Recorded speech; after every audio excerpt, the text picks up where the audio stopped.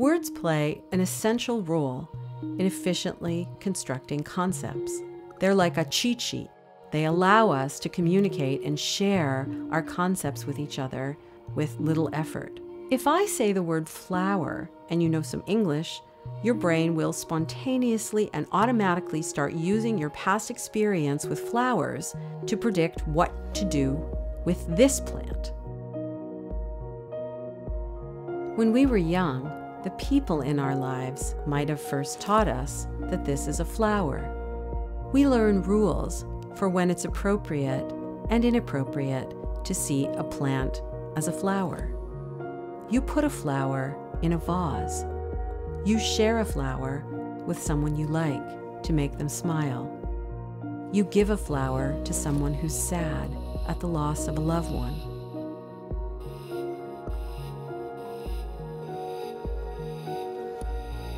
A flower is a magical part of nature. A weed is a menace. It invades your garden.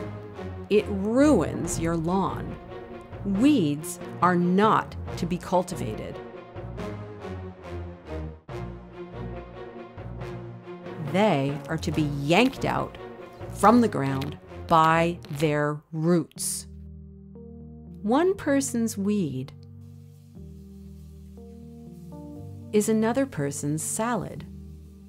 The same plant can be a flower, a weed, or a salad, all depending on the predictions that your brain creates in different situations.